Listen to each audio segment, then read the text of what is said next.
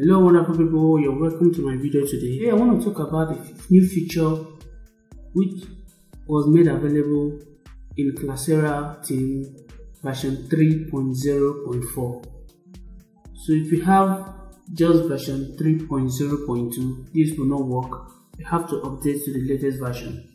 Alright, so what is bump ads? When a user posts an ad, after some days, more ads will be added to that site, and the new ads will push the old ads down the page or to the second page. Now, what if a user wants to bring back his or her ad to the first page? That user will have to use this bump ad feature. Okay, this is what I mean here. This ad is on the first page today. As more and more ads are being posted on this site, this ad will tend to go down the page or even on page 2. What if the owner of this ad wants the ad to come on the first page? Then the user needs to bump that ad. Now take a look at this account. This is the ad, and here we have just edit and delete. As an admin, you need to add that bump ad feature to your theme. So this is how we're going to do it.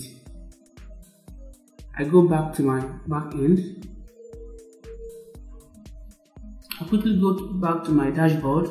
Then on products, I want to click add new product.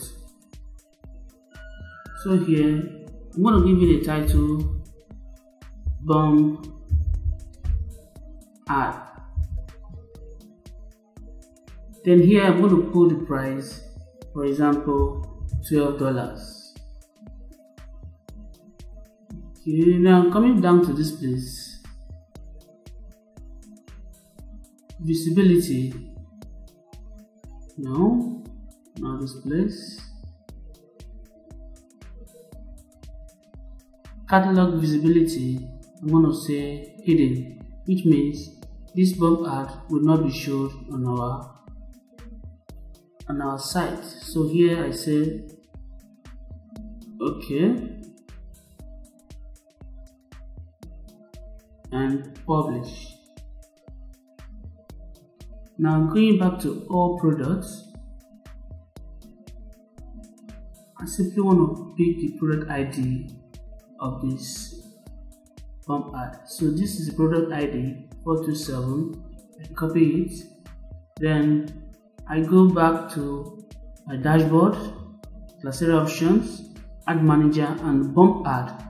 Then product ID, I'm going to paste it here, and I'll say save.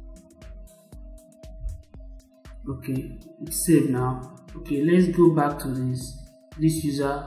I'm going to refresh this page now, or reload.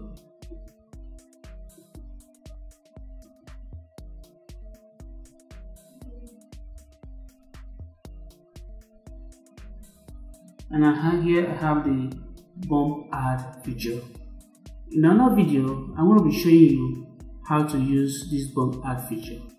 Thank you for watching and have a nice day.